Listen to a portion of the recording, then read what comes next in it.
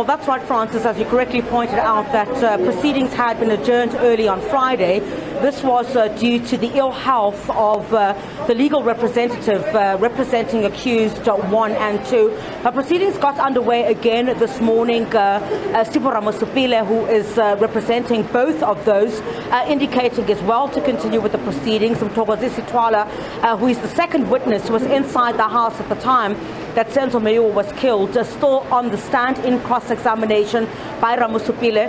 And there were a lot of questions in this morning's cross-examination about the conduct of Thwala in the run-up to the incident that had taken place, what happened during and also after. A lot of questions being asked about, you recall, testimony that he gave about Longwe Thwala having pushed one of the intruders and managed to flee the house and run away.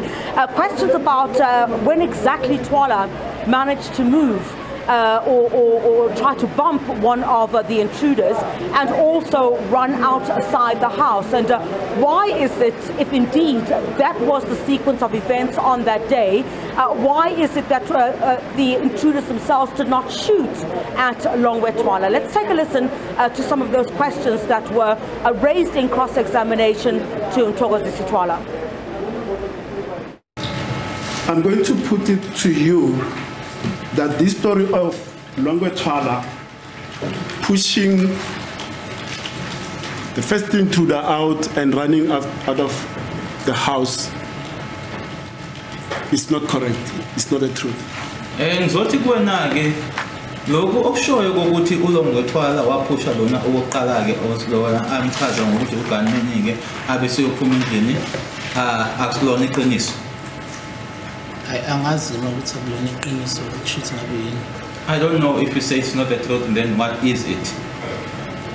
I'm going to demonstrate it. We'll take it bit by bit and arrive at a conclusion that clearly shows there were no intruders in the house. Longwe Thwala was there in the house as the shot is fired, but we'll take it step by step.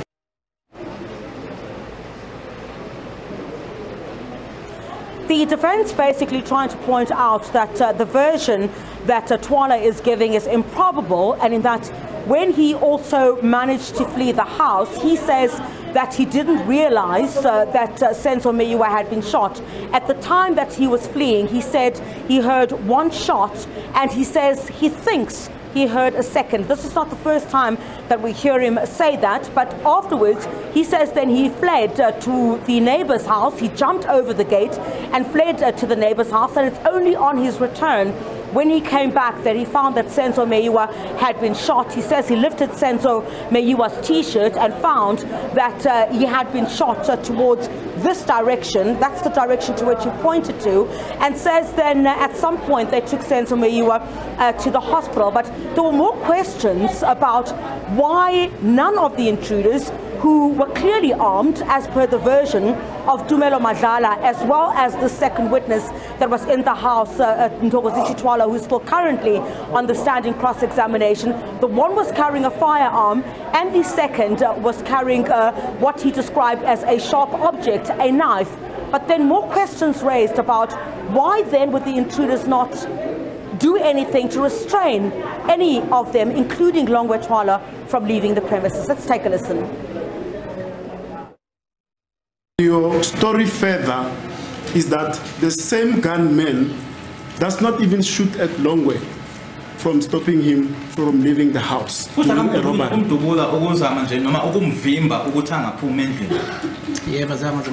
Yes, he didn't shoot him. Yeah. And your story further is that the second intruder, who you may notice or not notice, but is there, does not even prevent Longwe. And this intruder is also armed with a knife or an object similar to a knife that is sharp.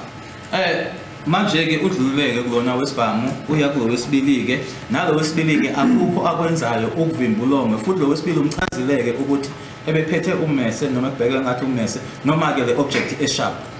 Yebo. Yes.